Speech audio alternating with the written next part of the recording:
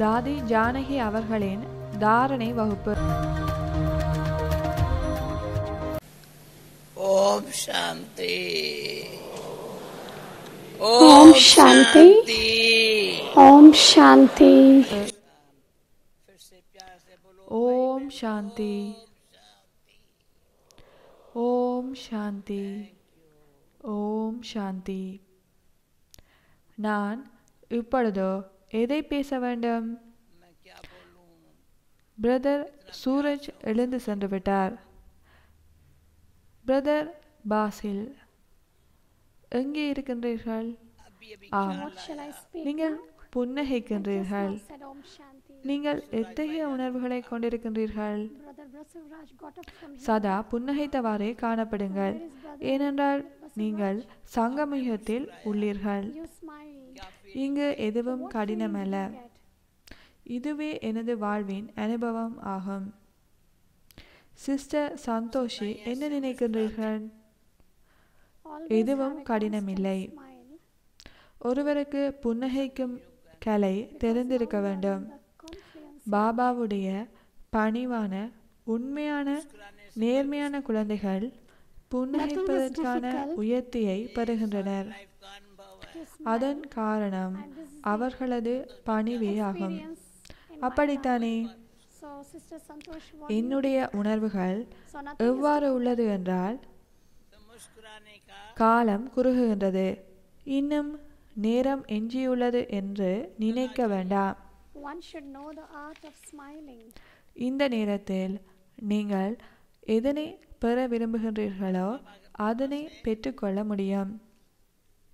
இறைவனே தமது திறந்த கரங்களுடன் திறந்த இதயத்துடன் எமக்கு வழங்குவதற்காக காத்து கொண்டிருக்கின்றார். யார் அருள்பவரோ அவர் அருளிக்கொண்டே இருக்கின்றார். அவர் களைப்படையவில்லை. ஆனால் பெறுபவர்கள் களைப்படைந்து விடுகின்றனர். உங்களுக்கு களைப்படையும் பழக்கம் உள்ளது. பாபா வருவதற்கு இன்னும் 2 நாட்களே உள்ளது. ஆகவே பாபா எவற்றையெல்லாம் அருள்கின்றாரோ அவற்றை பெற்றுக்கொள்ளுங்கள். நான் ஆஸ்தியை கோரியுள்ளேன். எனது இதயம் கூறுகின்றது, அன்பான சகோதர சகோதரிகளான பாபாவின் குழந்தைகளே, இந்த சங்கம யுகத்தில் நீங்கள் எதனையும் இழந்துவிடக் கூடாது. சங்கம யுகம் ஒரு கல்பத்தின் பின்னரே மீண்டும் வரும். தற்பொழுது 5000 வருடங்கள் முடிவடைய உள்ளது. நாம் மீண்டும் ஒரு முறை எமது ஆஸ்தியை கோருகின்றோம். பாபாவினது ஒவ்வொரு மகா வாக்கியமும் மிகவும் பெருமதி வாய்ந்தது. நீங்கள் சாதாரணமாக அமர்ந்திருந்து அதன் பெருமதியை பற்றி சிந்திப்பீர்கள் ஆயின், அந்த மகா வாக்கியங்களை வெறுமனே கூறுவதே மிகவும் பெருமதி வாய்ந்த விடயம் ஆகும். பாபா கேட்கின்றார், குழந்தைகளே, நீங்கள் எத்தகைய உணர்வுகளை கொண்டிருக்கின்றீர்கள்? பாபா உங்களை குழந்தைகளே என அழைக்கின்றார். குழந்தைகள் பாபா என அழைக்கின்றனர். நாம் எமது குழந்தை பருவ நாட்களில் இருந்து பாபா பாபா என அழைக்கின்றோம். அது இப்பொழுதும் தொடர்கின்றது. நாம் இப்பொழுது வளர்ந்து விட்டோம். ஆனால் எமது குழந்தை பருவ நாட்களை மறந்துவிடக்கூடாது. எமது வாழ்நாள் நீண்டது. ஆகவே ஒன்றிணைந்து கைகோர்த்து நடப்போம். புன்னகைத்தவாறே நடப்போம். பிரதர் ஆதம், என்ன நினைக்கின்றீர்கள்? வெற்றி எமக்கு அருகாமையிலேயே உள்ளது. இன்னும் என்ன செயல்கள் நிறைவேற்றப்பட உள்ளதோ அவை நிச்சயமாக வெற்றி பெற்று தீரும். நாம் மிகவும் பாக்கியசாலிகள். நீங்கள் சேவை என வரும்பொழுதோ ஒவ்வொரு அடியிலும் பல மில்லியன் மடங்கு பாக்கியசாலிகள் ஆவீர்கள். உங்களுக்கு ஆழமான நம்பிக்கை இருக்கும் பொழுதோ வெற்றியை பெறுவீர்கள். சில விடயங்களில் Baba's each and every நம்மில் emotions are ஆழமான very invaluable. வேர்விட்டு உள்ள விடயங்களை எண்ணி எண்ணி நாம் You sit நேரத்தை and think வீணாக்க about its கூடாது. value நீங்கள் ஒரு about each சிப்பியை and every கூட version வீணாக்க கூடாது. of each and every word. எண்ணங்கள் ஒரு பொழுதும் வீணாக்கப்படக்கூடாது. நேரம் Baba says, மற்றும் children, எண்ணங்களில் the இருந்து value of நன்மையை saying பெறப்பட வேண்டும். has its own value. அப்பொழுதே ஏனைய அனைத்து வளங்களும் வீணாக்கப்படாது பாதுகாக்கப்படும். Baba says, children, what feeling you get? இதனாலேயே சுயம் மகிழ்ச்சியை அனுபவம் செய்ய முடிகின்றது.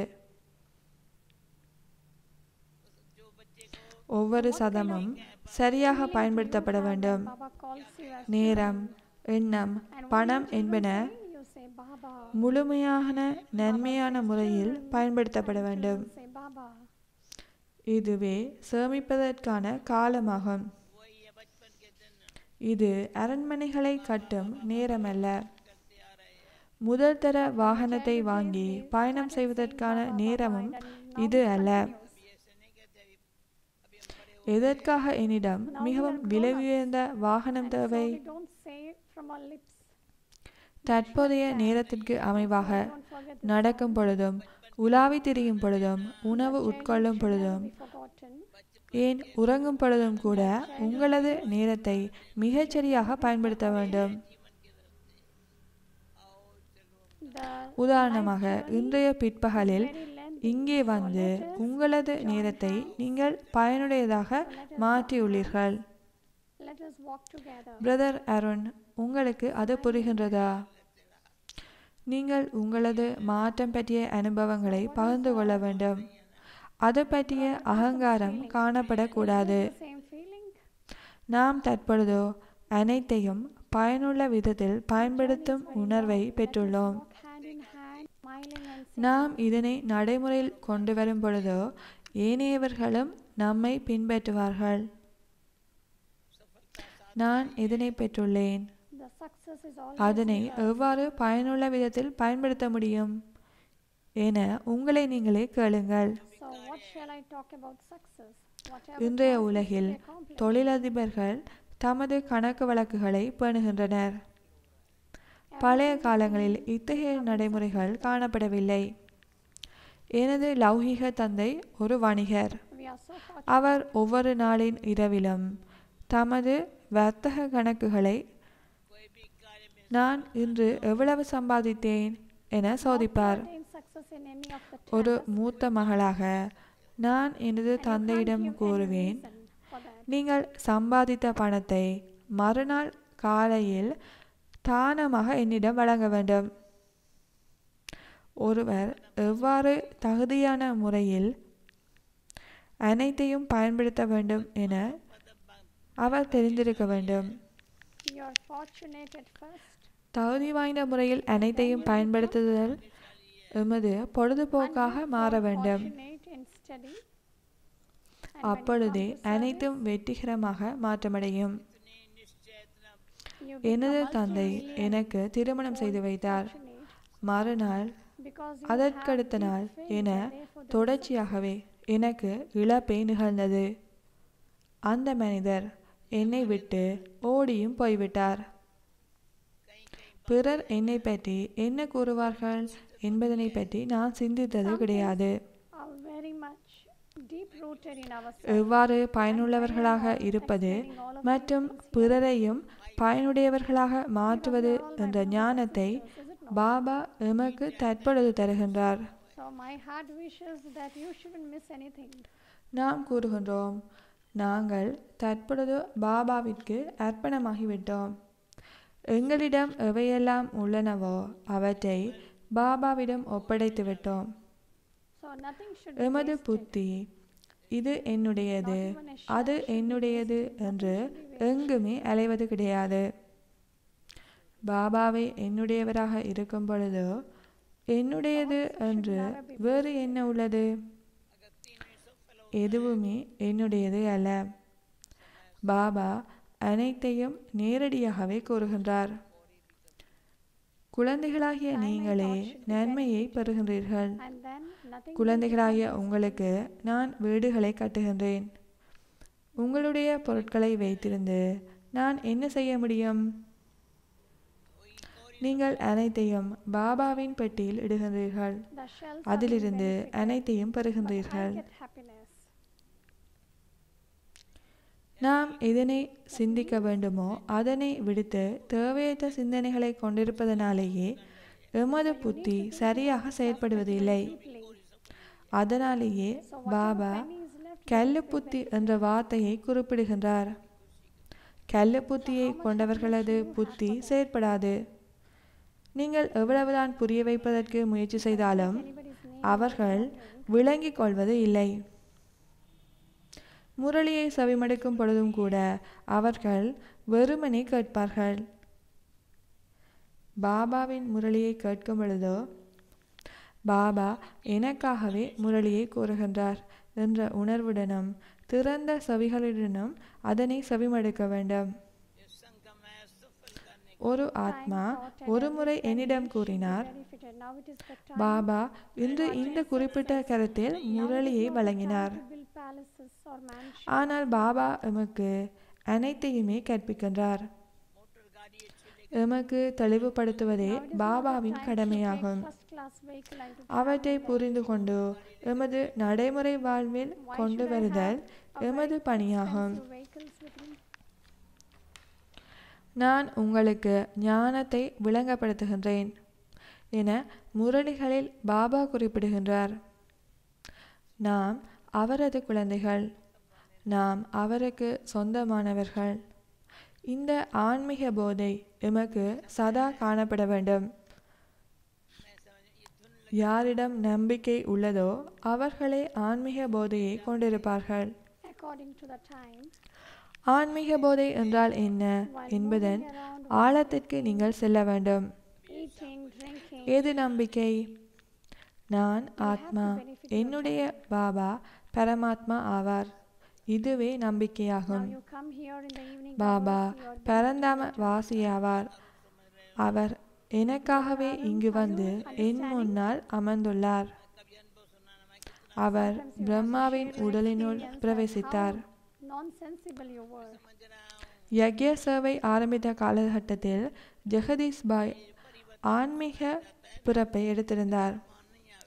அவர் ஞானத்தை நான் கூறும் விதத்திலேயே ஏனையவர்களுக்கும் வழங்கினார். பிரதர் ஜெகதீஷ் அவர்கள் இறைவனது முதன்மையான வடிவம், பெயர், வசிப்பிடம், செயற்பாடுகள் பற்றிய விவரங்களை முதன்மையாக விவரிப்பார். அவரது நூல்களில் இறைவனது பெயர் சிவன் என்றும் அவரது வடிவம் ஜோதிப்புள்ளி என்றும் அவர் பரந்தாமத்தில் வசிக்கின்றார் என்றும் அவர் இந்த பூமிக்கு வரும் காலம் நாடக சக்கரத்தின் சங்கம யுகத்தில் ஆகும் என குறிப்பிட்டுள்ளார். அவரது செயல்களை நாம் இப்பொழுதோ கண்கூடாகவே பார்க்கின்றோம். ஆனால் ஜெகதீஷ் பாய் அவர்களுக்கு இந்த ஞானத்தை புரிய வைப்பதற்கு எமக்கு 5 நாட்கள் எடுத்தது. ஞானம் மிகவும் இலகுவானது, மிகவும் நல்லது. ஞானமே புத்தியை சுத்தமாக்குகின்றது. புத்தி சுத்தமாகும் பொழுதே ஞானம் புத்தியில் தங்கியிருக்கும். சிறிது அசுத்தம் காணப்பட்டாலும் ஞானம் புத்தியில் தங்காது. அத்துடன் ஞானத்தை களிப்பூட்டும் ஒன்றாக நீங்கள் கருதவும் மாட்டீர்கள். ஞானம் புத்தியில் தங்காவிட்டால் உங்களது முகம் கவலை நிறைந்ததாகவும் குழப்பம் நிறைந்ததாகவும் தென்படும். நீங்கள் உள்ளூர அழ ஆரம்பித்து விடுவீர்கள். ஏன் இவ்வாறு இடம்பெறுகின்றது? ஏனென்றால் உங்களது புத்தி நன்றாக இல்லை. உங்களது புத்தியை சுத்தமாக வைத்திருப்பதற்காகவே சங்கம யுகம் உள்ளது. உங்களது புத்தி சுத்தமாகவும் தெளிவாகவும் இருக்கும் பொழுதோ அனைத்தும் நன்று. அத்துடன் நீங்கள் உங்களது நேரத்தையும் பயனுள்ள விதத்தில் பயன்படுத்துவீர்கள். மனமோ உடலோ எனதல்ல. எங்கும் செல்வதற்கு மனதிற்கு அனுமதி கிடையாது. If I sit and tell you the story, மனம் stories of the அலையுமானால் angels, அதற்கு ஒரு I don't want to அறை share கொடுங்கள். மனம் என்னுடையது அல்ல. மன்மனாபவ மத்தியாஜிபவ. make மனம் everything successful. இறைவனுடன் இணைக்கப்பட்டால் அது மன்மனாபவ. மத்தியாஜிபவ என்றால் நான் நாராயணனாக மாறுவதற்கு Baba உதவுகின்றார். So my father got me married, and the next Baba day, கேட்கின்றார், everything ஏன் was நீங்கள் only இங்கே loss and வந்தீர்கள்? loss. And he நீங்கள் ran away. என்னவாக மாற விரும்புகின்றீர்கள்? So how could I share my feelings? இது சாதாரண சத்சங்கமோ அல்லது ஆன்மீக ஒன்று கூடலோ அல்லது ஆசிரமமோ அல்ல, ஆனால் இது பாபாவுடைய வீடு. இது கீதா பாடசாலை. இது ஒரு வைத்தியசாலையும் So I ஆகும். was not having a feeling of what ஏதாவது the நோய் people ஏற்பட்டால் talk about me. பாபாவுடைய Now Baba ஆசீர்வாதம் has given so மற்றும் much of மருந்தும் understanding வழங்கப்படுகின்றது. as how to benefit and how to அது make others அனைத்து நோய்களையும் முடித்துவிடும். So and we are now surrendered to sister Baba. Hansa எனக்கு I now மருந்துகளை say, வழங்குவதற்கு because முன்னர் surrendered to Baba, நான் we don't ஒரு have பொழுதுமே anything with us. மாத்திரைகளை தொட்டதும் கிடையாது. Let the intellect not Baba move கூறுவதுண்டு, anywhere, as this is mine, குழந்தாய், that is இது mine. உன்னுடைய பழைய Where is சரீரம். that mine when Baba in himself is mine? Baba எம்மை And nothing குழந்தாய் is mine. And so குழந்தாய் Baba என speaks அழைக்கும் பொழுதே everything directly. அனைத்து நோய்களும் மறக்கப்பட்டுவிடும். Baba says, you உங்கள் benefit அனைவருக்கும் everything. அத்தகைய What I will அனுபவங்கள் keep for காணப்பட myself. வேண்டும். I will build homes for you children. இது What will I do பாபாவுடைய with your மருந்து. things? பாபாவின் மருந்து அவரது நினைவு You put ஆகும். everything in the treasure store, you get அத்துடன் everything from அவரது the treasure. ஆசீர்வாதமும் உள்ளது. What Baba will do நேற்றைய with முரளில் everything கூறப்பட்டது, of yours. தாய் தந்தையினது ஆசீர்வாதத்தின் ஊடாக நோய்கள் என்னும் பாவச்சுமை அகற்றப்பட்டுவிடும்.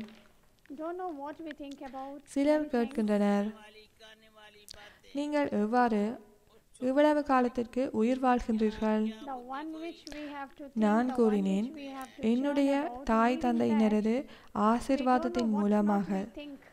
நான் That's உயிர் why the வாழ்கின்றேன். intellect doesn't work properly. ஆசீர்வாதங்கள் கேட்பதனால் மாத்திரம் வழங்கப்படுவது இல்லை. And therefore Baba says, gross நாளை intellect. தாதி குல்சார் Baba அவர்களின் says, yours is class gross உள்ளது. intellect. அவரிடம் கேட்டு And those who are பாருங்கள். having gross intellect, the intellect doesn't work. எவ்வாறு No matter how much ஆசீர்வாதங்களை you make பெற one முடியும் என understand, he will our definitely not கூறுவார். understand. அவருக்கு Even if one பாபாவுடைய listens to Baba's ஆசீர்வாதங்கள் அநேகம் Even உள்ளது. then he will just simply nod his head. பாபாவுடைய ஆசீர்வாதங்களால் தான் நாங்கள் இன்று கூட இயங்கிக் கொண்டிருக்கின்றோம். So my ears should be open. மேலும் பாபா சந்தோஷத்துடன் ஆசீர்வாதங்களை வழங்குகின்றார். That சங்கம யுகத்திலேயே இத்தகைய தகுதியை நீங்கள் பெறுகின்றீர்கள். பொக்கிஷங்களை சேகரித்து சகுனங்களை முடித்து விடுங்கள். Baba எதுவும் doesn't பெரிய simply விடயமல்ல, say for அனைத்தும் namesake. சரியாகிவிடும். Baba comes, எந்தவித Baba teaches எண்ணமும் everything. கவலையும் Baba makes us தேவையில்லை. understand clearly. ஆகவே கவலையற்றவர்களாக He இருங்கள், understands Baba's duty. நேர்மையானவர்களாக Understand and to இருங்கள். bring everything in practical வெற்றி life மணி is your மாலையில் duty. ஒருவராக மாறுங்கள். Now Baba says the main thing is I Geetha always பிரசங்கங்களில் explain to you ஒரு children. விடயமே Baba நிரூபிக்கப்பட very வேண்டும். often tells that I'm கீதையின் explaining இறைவன் to you என்ன children. செய்கின்றார்? அவர் போன கல்பத்தில் செய்ததனை போன்றே இந்த கல்பத்திலும் புதிய ராஜ்யத்தை உருவாக்குகின்றார். So we are இது his children, we இந்த belong to him, கல்பத்தின் we should have the இறுதி reciprocation. பிறவியாகும். And the one who has Baba faith will have இறுதி the இலக்கு reciprocation. மற்றும் இறுதி கணம் பற்றி முன்னர் குறிப்பிட்டுள்ளார். So you should go into the depth of what is தனது the சொந்த விருப்பத்தின் அடிப்படையில் ஒருவர் நடந்து கொள்ளக்கூடாது. what is நான் faith? ஸ்ரீமத்தை மாத்திரமே பின்பற்றுகின்றேன், எனது சொந்த விருப்பத்தை பின்பற்றுவது இல்லை என கூறுபவர்கள் கைகளை உயர்த்துங்கள். ஏன் படிப்படியாக தயக்கத்துடன் கைகளை உயர்த்துகின்றீர்கள்? And this is உங்களுடைய சொந்த மனக்கட்டளைகளை பின்பற்றுதல் Baba மிகவும் is the ஆபத்து residence of நிறைந்தது ஆகும். Srinagar. ஸ்ரீமத்தே மிகவும் நல்லது. நாம் பிறரது கருத்தை பற்றி சிந்திக்கவோ He has come in the body அதனை பற்றி கவலைப்படவோ வேண்டிய அவசியமில்லை. ஒருவர் இளையவரோ அல்லது வயது கூடியவரோ அவர் தவறானதை கூறி என்னை சமாதானப்படுத்த முயற்சி செய்கின்றார். ஆனால் நான் பாபாவை மாத்திரமே நினைவு செய்ய வேண்டும். நான் பாபாவுடைய நினைவில் அமர்ந்திருந்தால் என்னூடாக எந்த தவறும் இடம்பெறாது. வாழ்வில் ஸ்ரீமத்தை மாத்திரமே பின்பற்ற வேண்டும். நாம் பாபாவுடைய குழந்தைகளாகிய கணத்தின் போதை மற்றும் நம்பிக்கை குறைந்துவிடவே கூடாது. நம்பிக்கையே சக்தி வழங்கும் மூலதனம் ஆகும். நம்பிக்கை இருந்தால் எதனையும் சாதிக்க முடியும். நம்பிக்கை இருந்ததன் விளைவாகவே பாண்டவ பவன், கியான் சர்வ, சாந்திவான் போன்ற மிகப்பெரிய கட்டிட பகுதிகள் உருவாக்கப்பட்டன. நான் சில சமயம் சாந்திவானின் கிச்சனுக்கு சென்று பார்ப்பதுண்டு. அங்கு பரிமாறும் அறையில் ஒரு குழு வருகின்றது. அதனை உபசரித்து முடிய இன்னும் ஒரு பெரிய குழு அங்கு வந்து கொண்டிருந்தது. எப்பொழுதும் வருவதும் போவதுமாக அனைத்தும் மும்முரமாக நடைபெற்று கொண்டிருந்தது. எல்லையற்ற சேவை இடம்பெற்று கொண்டிருக்கின்றது. யார் சேவை செய்கின்றார்களோ அவர்களுக்கு பாபா ஆசீர்வாதங்களை வழங்குகின்றார். இங்கு வருபவர்கள் யாரும் சாதாரணமாக உறங்கிவிட்டு செல்ல முடியாது.